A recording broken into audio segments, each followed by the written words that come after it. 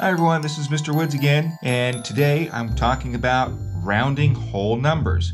We're going to be replacing a number with a simpler number or a number that is close to how many or how much. This is really used when you're estimating, and I'm going to, wait a minute, estimating? What is an estimate when I'm trying to find an estimate? Well, rounding helps us to estimate and work with simpler numbers. Our vocabulary, estimate, find an answer close to the exact amount, or a number close to an exact amount. And then I have this symbol here with two squiggly lines, one on top of the other, and that means approximately equal to, or it could also mean about. Let's continue. Here's what you need to remember for when you're rounding numbers. If the digit to the right is 5 or more, raise the score or round up. If it's 4 or less, let it rest or round down. So when we're looking at this, you're like, well, wait a minute, what does that mean? Well, when we're talking about to the right of the number, that means looking at the place values. So if you're looking at the tens, that's what you're rounding to, you have to look at the ones in the place value, which is to the right. Here's an example.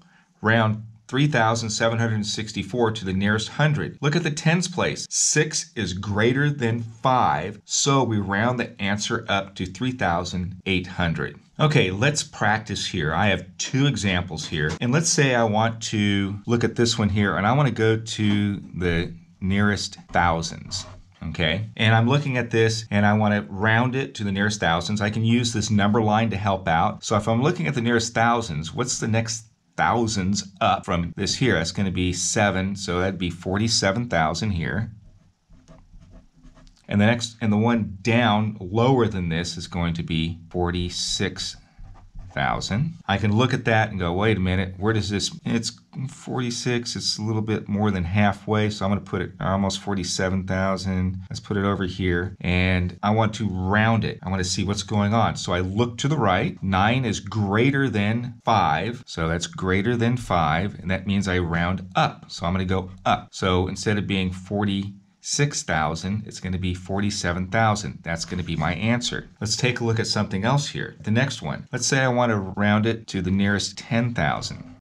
Again, I look to the right, and 4, that's less than 5, so I round down. I'm like, wait a minute, this is 10,000. So if I'm rounding down, if I look up here, the next 10,000 up is going to be 40,000, and this down here is 30,000, and this here, number here, 34, here's middle, which is 35,000. This is over here, so that means I'm going to round down to 30,000. So this is my answer, 30,000.